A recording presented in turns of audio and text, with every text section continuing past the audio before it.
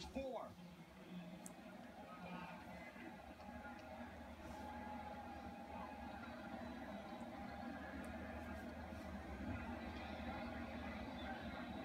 Got a couple of Tampa Bay. Offense, number 76.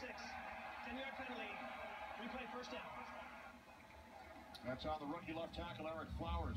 So let's go back and take a look at Shane Vereen on the blitz pickup. He's going to step up and real solid in the protection right there.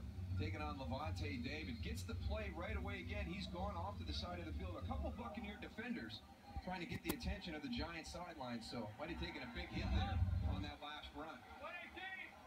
Giants backed up, first down and 20 following the penalty on the delay. It's Darkwa. And the Buccaneers finally bring him down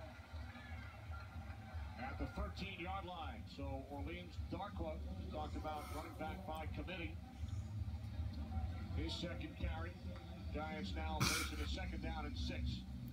Not a lot of wiggle from any of these running backs. They're all downhill, shoulders straight to the line of scrimmage guys. Again, it is Darkwa. Darkwa takes it down to the 8. Third down and 3 as Vereen checks back in. And they are going right after the center of this Tampa Bay defense. We've seen 3 plays in a row now. Just huge running lanes inside.